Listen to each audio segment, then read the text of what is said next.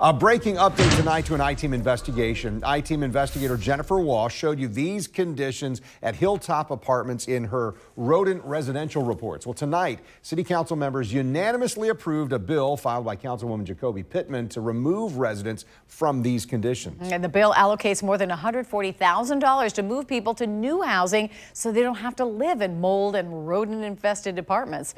Pittman spoke within the hour after the vote, thanking her fellow council members. You all don't know how much this means.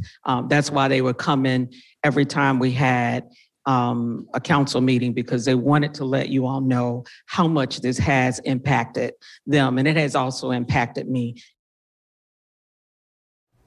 And News4Jax reporter Bree Isom is tracking the legislation. Bree, this is obviously a huge relief to people living in the complex. It is. So this legislation will actually help fund the moving expenses to get these tenants out of the mold and rat infested apartments that the I-Team exposed. Now, this would help get those people out of the apartments. And some people say that the only solution to this problem is to remove everyone.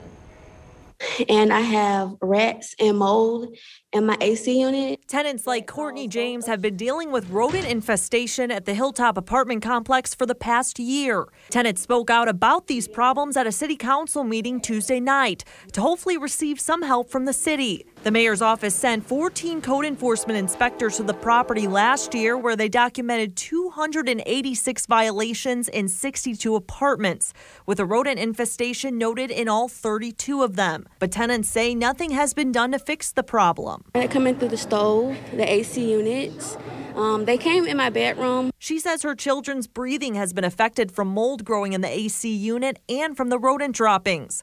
One child hasn't been able to recover from a severe case of RSV. She still has a rough cough, so I give her breathing machine, so, to kind of help loosen it up. The I-Team's Jennifer Wall was there when City Councilwoman Jacoby Pittman visited the complex last month. Hilltop Village is in Jacoby Pittman's district. The councilwoman has been speaking to the tenants about their living conditions. No one should have to live under these conditions.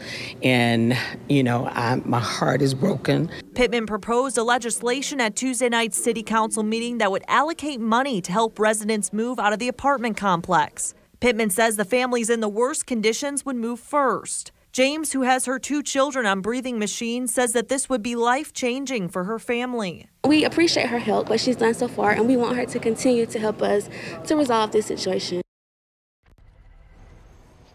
And all 18 city council members voted yes on this bill. And coming up at 11, who this bill is going to help. I'm live in Jacksonville. Bree Isom, Channel 4, the local station.